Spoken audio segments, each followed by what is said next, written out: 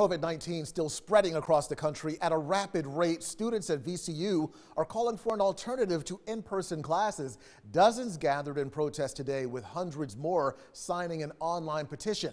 8 News reporter Olivia Jaquith joining us now live from Richmond with those details. Olivia. Eric, VCU is home to about 30,000 students, nearly 1,000 of whom are voicing their support for widespread hybrid learning options this semester to protect the health and safety of students, faculty, and staff. Dozens gathered at the campus this morning for a planned walkout to call attention to their demands. They walked around Park Plaza and down to Monroe Park, fully masked, with other students joining the march in progress.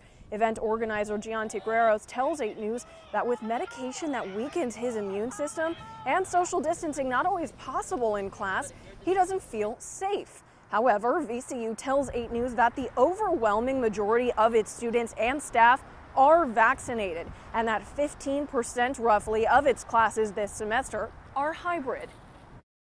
We're requesting hybrid options for our safety. It's not a joke, it's not a game. People are dying, and they should really listen to us and give us the opportunity that we need to learn in a safer environment.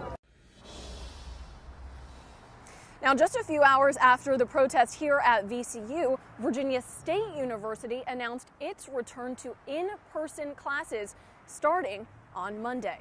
Live in Richmond, Olivia Jaquith, 8 News.